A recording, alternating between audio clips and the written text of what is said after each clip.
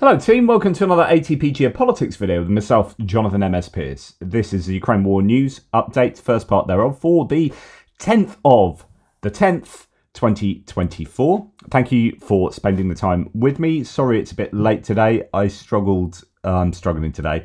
I've got so much content as well to vomit out to the world from my bedraggled brain. That's not even the right word. You know what I'm trying to say. Anyway, I have done a YouTube short this morning. I say thank you to Benny Pie who has done that. Total legend. But yeah, just playing around with the idea of doing some shorts. Right, okay. So here we have the Ukrainian General Staff figures for the Russian losses for the day before. All the usual caveats apply. You can find them in the description to the video below. Kind of mixed bag of nuts. 1,080 is an immense number of people to lose in a day, of course, but at the same time, that is the slightly lower end of the very high end range. So just over 1,000, we were seeing closer to 1,300 and even above for at some points over the last week or so. One tank is obviously a very low number there. 14 troop carrying AFVs is lower than the daily average. 41 artillery systems is over double the daily average, so that's pretty good. 2 multiple launch rocket systems is good, and 3 anti-aircraft warfare systems, very good there. Obviously, it depends what they are. 74 vehicles and fuel tanks is a high number in that category and probably indicates the use of a wider range of vehicles to do attacking, and also could be that logistics are being hit, like SUVs, Bukanka, Scooby-Doo vans, all that kind of stuff. And 1 piece of special equipment is low in that number. So a bit of a mixed bag there.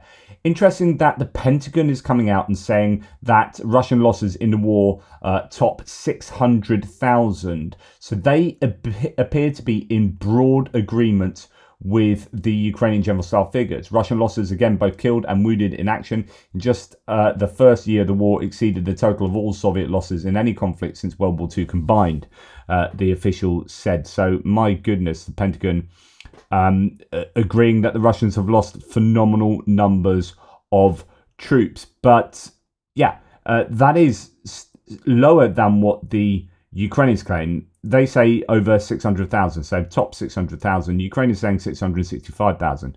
Essentially, if you believe the Pentagon but not the General Staff, then it means the General Staff are over-exaggerating by 10% or they're inaccurate by 10% or whatever. And actually, that doesn't really change a lot. If we had here 600,000, not 665,000, you guys would have been like, yeah, that would have really changed our idea of what's going on in a war. And when you have 1,100 people lost in a day, change that to 1,000, it doesn't really affect the conclusions we are deriving. So it's really fascinating the Pentagon have said that.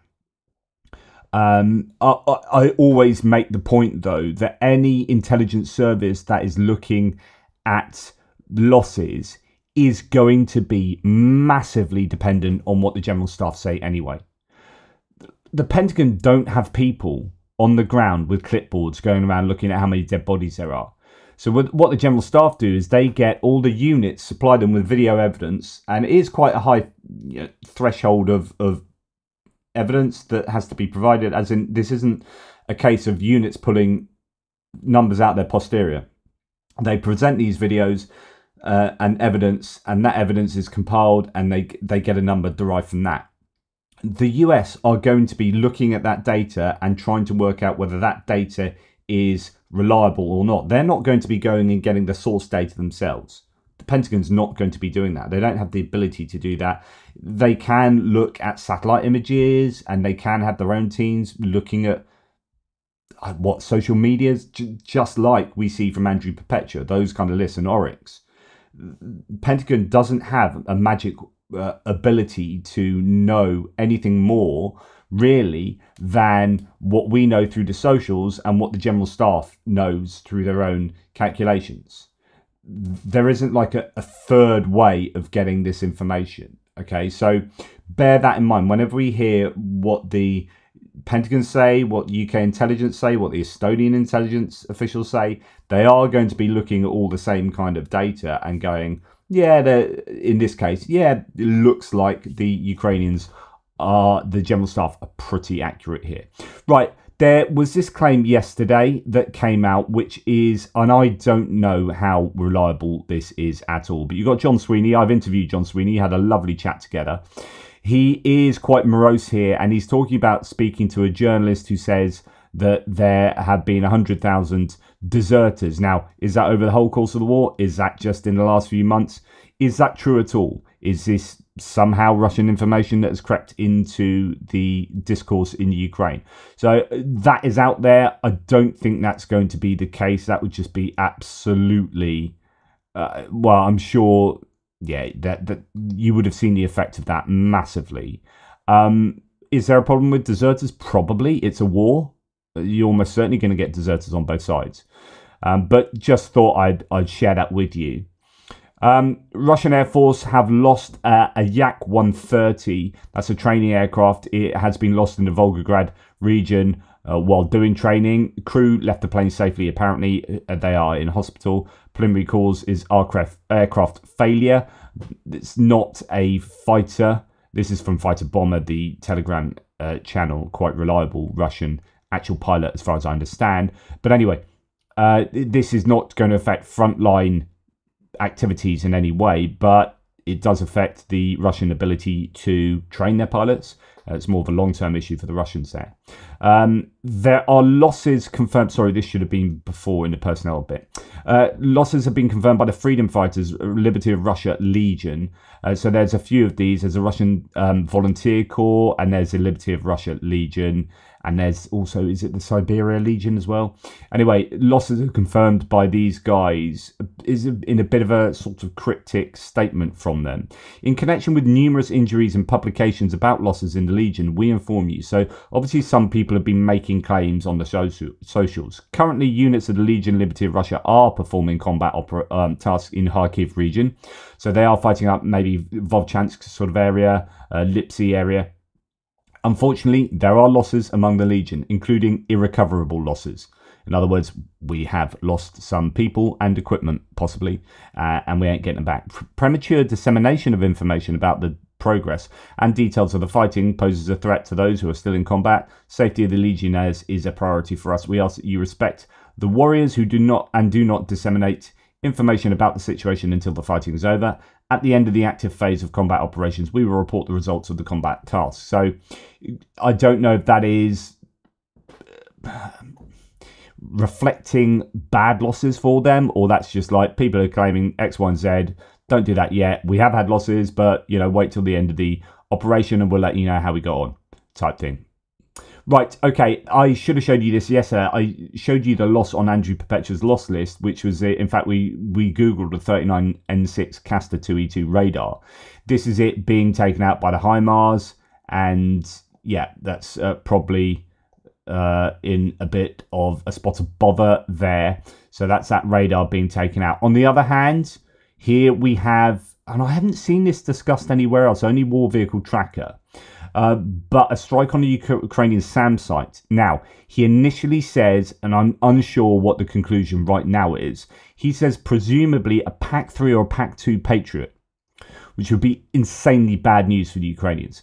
Russians correctly targeted the AN/MPQ 5356 radar along with the AN/MSQ 104 ESC engagement control station. In other words, they didn't go for the launchers, they went for the radar and command center, which is, as he says here, the correct decision. Instead of going for the two spread out M901 or M903 transporter erector launchers. So yeah, this is not good news for the Ukrainians, but the question is exactly what was hit, and he's unsure. So he goes on to say, and asking John Ridge from Turchny, any idea what happened here? One tel seems to launch two at once. One of them went rogue and in a different direction. That's to do with the launchers actually working. Consider that I am with the ID going with the Russian claims for now. It is most definitely an active real SAM site, but I'm starting to have some doubts regarding the ID, as in of it being a Patriot. They most definitely seem to hit the most important parts of it, but what exactly, I can't tell so far. Closer look at the targets, and then, you know, it has a look. It's very difficult with the quality of resolution that there is, or indeed isn't. Yeah. the Russians are claiming Patriot seemed like the correct coordinates. They also targeted the tail, likely destroying it, judging by the close impact. So it could have lost a launcher as well. Didn't hit it directly, but could have done some damage.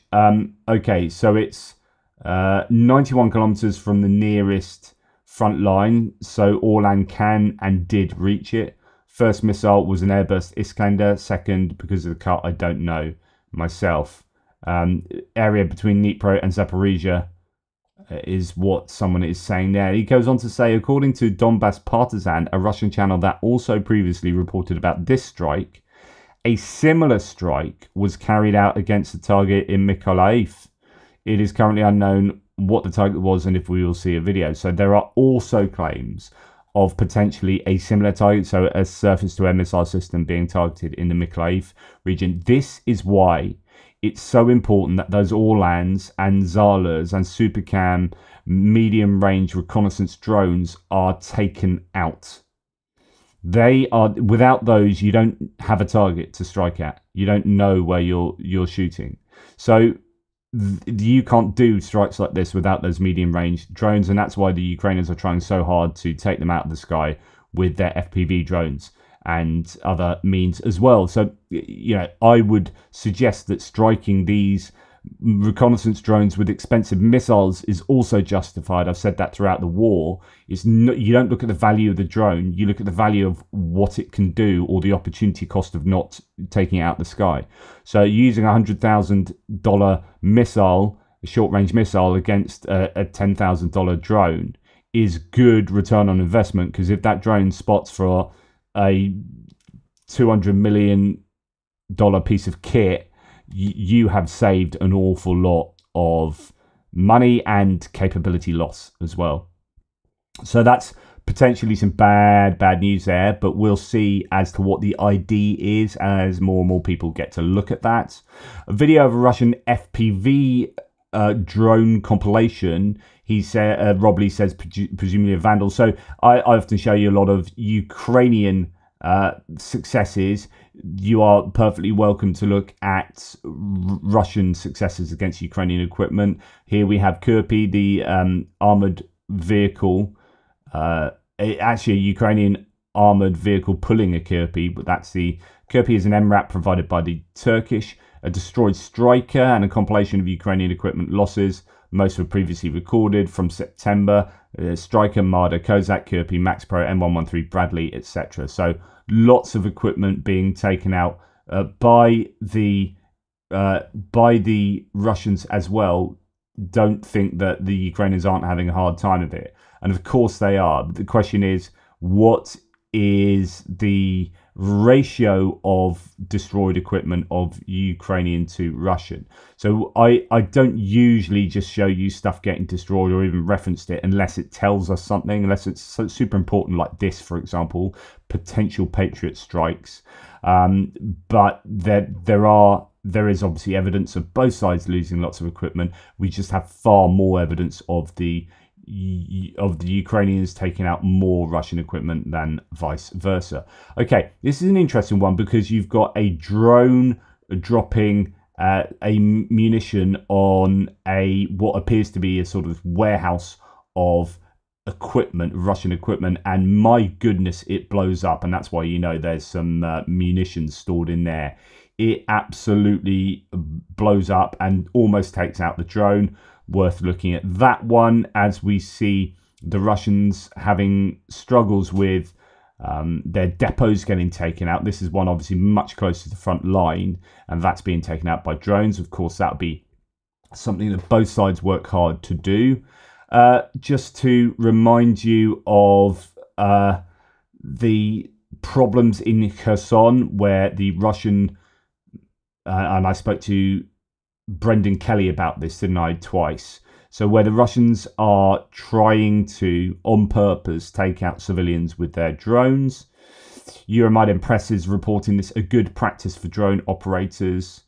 As I showed you yesterday, it was, there was a, it was just to, I didn't spend a long time on this statement yesterday.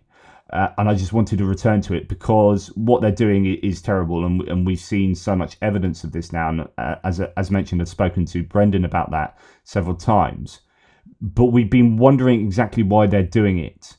And the idea that one of the Russian Z bloggers has described the ongoing human safari in terms of a good practice for young drone operators. We said the reasons were that they are doing this. The reasons could be that it is practice for their drone operators to strike at moving targets like cars in Kherson, to give them the practice of striking at moving targets on the front line. So they do their practice in Kherson and then go somewhere else to get to do it for real, if you like. So these civilians are used as practice targets. Also, there's the idea that it's just pure psychopathy and they actually get a kick out of this. And also, it's working for reasons of terrorism, for trying to break the spirit of the civilians in the area. If we can't have Kherson, then you can't have it either.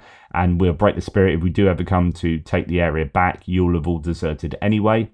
And of course, all those three are they're not mutually exclusive. They can work together. And we kind of concluded that that's probably the case, that all of those reasons are working for the Russians in that area. But here is the admission that it is practice for their drone operators, and that's just hideous.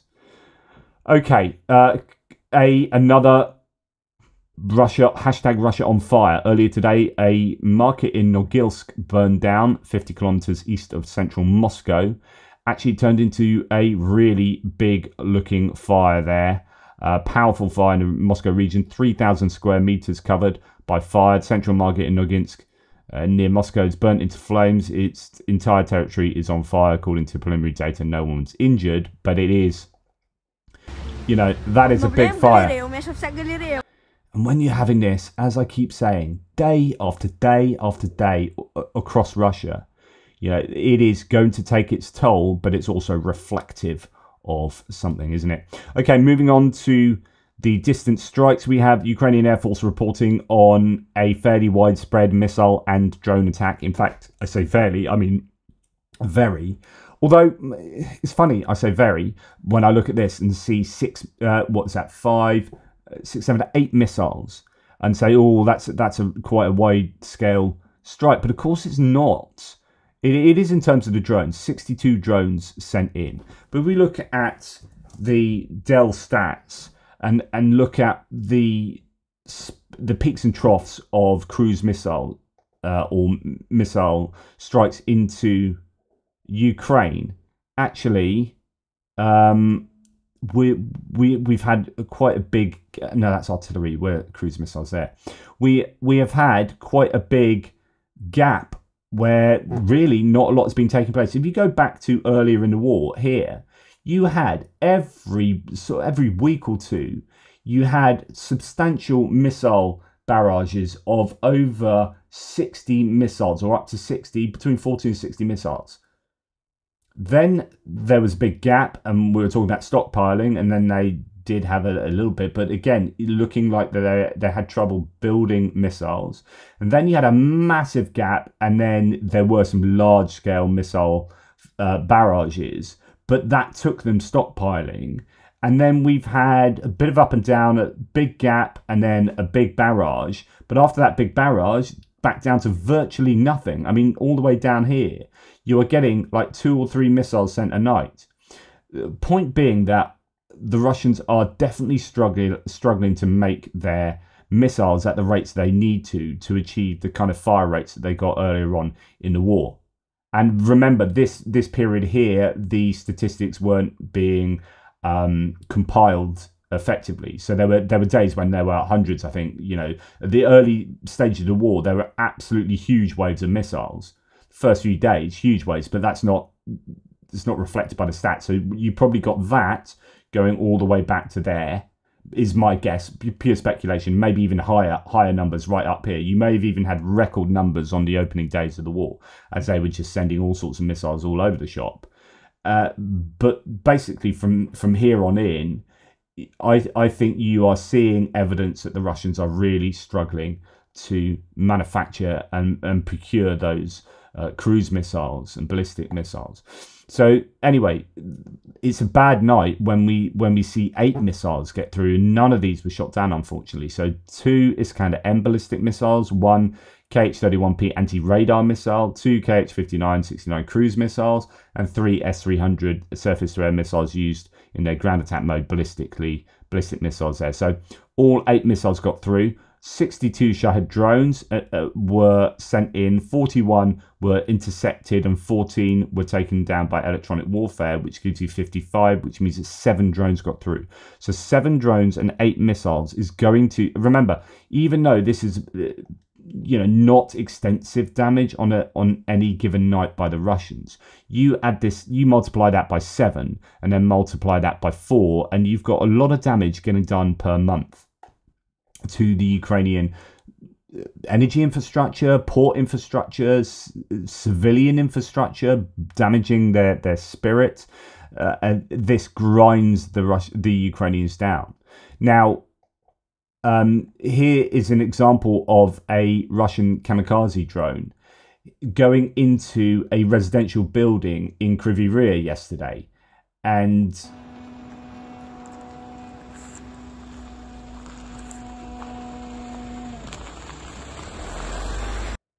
now that then goes into what looks like a terminal phase. I don't know though, so someone else with more expertise can let me know. Like, the engine seems to cut out, so is that electronic warfare having an effect and it going into a civilian building because electronic warfare has taken it out, has stopped it working, or is that what happens on its terminal phase and it's found its target and it's diving and it's actually aiming for that residential building? I don't know.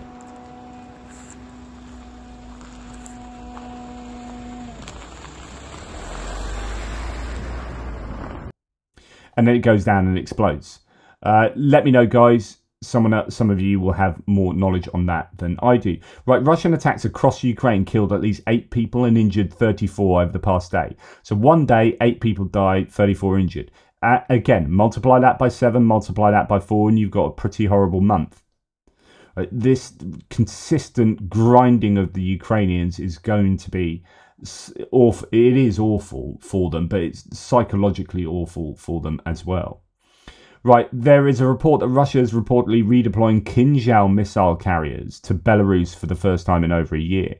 And here's a bit of an issue. In the same way I've suggested, one of the things that Ukraine can do is to have their F-16s positioned in air bases in, say, Romania. And then when they go on a mission, they hop over to Ukraine, refill, and then go and do their thing, and then refill very quickly and get back to Romania. You're keeping those planes safe in Romania or wherever, so that Russia can't hit them. Russia are doing this with Belarus. So what does this say about the Ukrainian ability to strike air bases in Belarus? Because basically Russia is now ring fencing these Kinzhal carriers so that they can use them from Belarus, inside Belarus, with impunity, and there's nothing Ukraine can do. The only thing Ukraine can do is strike those airplanes, well, in the air or in the air bases inside Belarus. Belarus is complicit in this war. Anyway, Odessa was hit yesterday evening. 5 more deaths, says Tim White. 11 injuries. Ballistic missile attack on Belarus port infrastructure for the 3rd time in 4 days. A foreign ship was attacked, this one carrying the flag of Panama. The blast was heard even in the shelters. It is, an ongoing issue for Odessa. So during the attack, a civilian ship under the flag of Panama, container ship Shui Spirit, was damaged. This is a 3rd foreign ship attack by Russia in the last 4 days. Just terrible. Odessa is really coming under a lot of pressure. It's because that is the conduit for Ukrainian exports and their way of getting money in so that they can prosecute the war, the defensive war against Russia, in the same way that Ukraine is trying to hit the Russian oil infrastructure and sanctions are trying to hit them economically, so on and so forth. the Russians are trying to do the same to Ukraine in terms of hammering at their export industry. Russia struck elderly care centre at night, injuring nurses, according to Euromaidan Press. The Kherson, again in Kherson, who knew? Regional Prosecutor's Office reported that Russian forces targeted a geriatric centre in Kherson Oblast last night, injuring 2 civilians. The law enforcers have launched a pre-trial investigation under the supervision of the Kherson District Prosecutor's Office for violating the laws and customs of war. According to the investigators, at around 2 a.m. on October the 9th, Russian forces shelled Stepanivka in the Kherson district, hitting the geriatric centre. 2 medical workers sustained injuries during the attack. Prosecutors, alongside law enforcement, are taking all necessary measures to document these war crimes committed by Russian forces against, according to the report.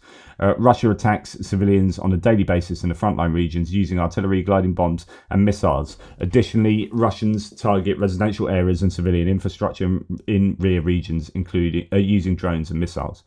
I was having I put a real rant on my Facebook the other day about the execution of POWs, and one of my friends, I used to play rugby with him, he's quite conservative, so we have had very many very public arguments on Facebook about politics, right, over the years.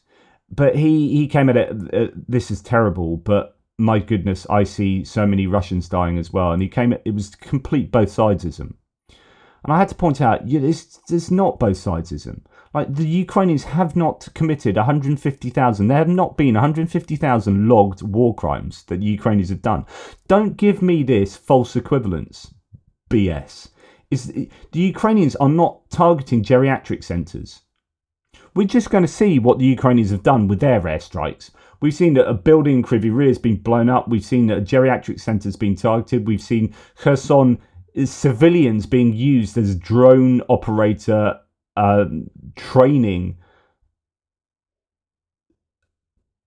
operations. It's just, I can barely find the words. It just makes me insanely angry that a British guy that should have the same access to information that I do, but clearly lives in a different world, concludes that, oh, war is terrible, but it's kind of like both sides' fault. Just does my nut in. Does my nut in, that one. Now let's look at what the Ukrainians have done with their targeting and their targeted strikes in this case. Well, the first one we're going to look at is Yeysk in Krasnodar, where they have hit another weapons and ammo depot. I almost did a breaking news on this last night. So there's supposed to be hundreds of Shahid drones stored there. Some saying 400 drones were stored at this place. No, and this is the point. So why I've got Tim White's version of this is because I wanted to make this point with regard to what I was just saying.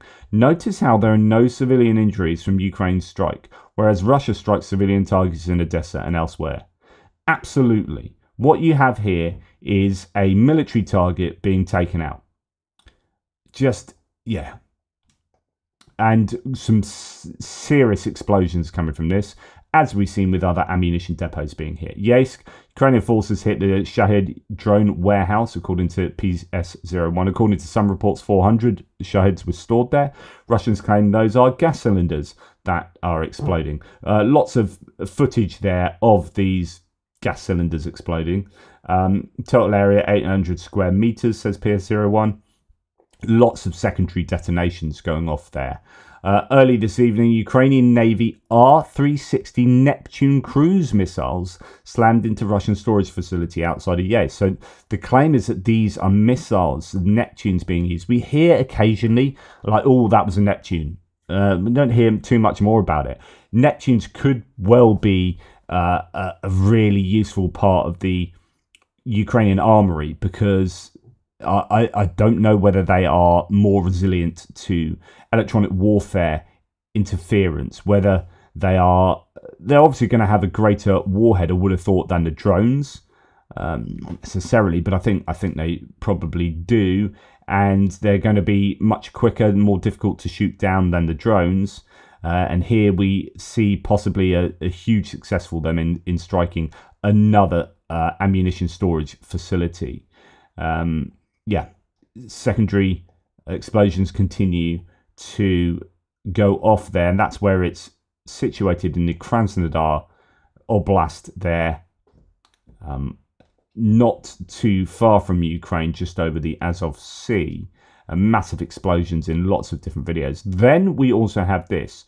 So last night, the Maikop airfield in the Russian Adgia was attacked by drones, and it continues to burn. NASA firm's data has registered a fire by the runway. Fuel tanks for the aircraft were apparently hit, as well as, well, he says fuel tanks or aircraft or a warehouse for aerial bombs could have been there. Many people are saying it's fuel and lubricants that have been hit there. The airfield is used by the Russian bomber aviation. What other details of this do we have? There is imagery of, as you can see there, quite black clouds, which means it's probably hit oil depot, the oil storage there, fuel storage. Last night, a military airfield in Adgia, southern Russia, came under attack by strike drones, resulting in explosions and fire. As per local officials and eyewitness reports, the Khanskaya airfield, located approximately 400 kilometers from the front lines in Ukraine, was targeted in the assault. NASA firm's map shows a fire at the airbase near the runway, suggesting the attack targeted fuel and ammunition facilities like previous attacks on Russian airfields. In the morning, the head of Adgia, Murat Kampilov, confirmed the drone attack and announced the evacuation of residents from the nearby village of Rodnikovi due to the fire in the airfield area. So that would suggest maybe that there is ammunition that could fire off into nearby houses, as opposed to, if it's just the fuel that's going to catch fire there, then that won't particularly spread further than the local, that immediate area. Drones targeted the Russian airbase 400 kilometers behind lines. Explosion and fires were reported at the airbase. Authorities evacuated locals from a nearby village. So there you go, another successful attack, again hitting explicitly military targets there. And just to let you know that Feodosia is still burning. That's the oil depot on the southeastern coast of Crimea. Is still, I think this is the third day after 3 nights of burning. It is still burning there. Okay, moving on to other bits and pieces. Right, Tim White says, before I end, this is his yesterday's thread, I can post some light at the end of the tunnel concerning the darkness known as Russia. A new poll from the reliable Levada Center shows a rise in anti-war sentiment. With too many scared to tell the truth, the real figures may well be higher. The percentage of Russians who believe the war in Ukraine has been bad for Russia is up to 47%, where only 28% say it's good, 10% lower than May and last year. The number who think it's been unsuccessful for the Russian army is up to 23%, the highest total for 14 months. So there is some shift in the right direction. So do you think that the special military operation in the Ukraine has brought more benefit or more harm? More benefit has gone from 38% in May 23 to 28% now. 10% loss there, and that's gained in people who think it's caused more harm. That's gone up 6%, and then 4% finding it difficult to answer, which is a bit of a cop-out. And then the other one is that's the Russian iteration, which is being reported by a number of people. Then Ilya Ponomarenko talks of another poll. So a fresh Ukrainian poll is out saying 81% of Ukrainians staying in the country believe Ukraine can inflict on Russia serious defeats and precipitate a positive outcome of the war if provided with appropriate support by the West. So 81% of people are saying, yeah, we can give Russia such a bloody nose. We just need the right support. 14, I would be one of those for sure. 14% said that Russia is way too strong and that Ukraine would not have any success in war, even with appropriate Western support. They're probably going to be your pro-Russian contingent. Last year in December 2023, 87% had positive expectations and only 7% were pessimistic about that. So actually, there is a bit of a shift. in a negative direction, but it's still pretty good. Public morale remains quite okay, says Ponomarenko, in Ukraine, despite emotions running high on social media. And that's an important corrective there. Now, fascinating claim here. Head of GUR, Kirilo Budanov. So, you know, the straight-faced Budanov, so many memes about him. We often refer to him. He has a history with special forces himself. So he used to be special forces. And there are pictures of him, as you know, in his wetsuits and whatnot, involved in activity, I think, from 2014 onwards, on Crimea, possibly. But anyway, Budanov personally took part in the operation in Vovchansk that led to the liberation of the aggregates plant, according to the intel officer Linux.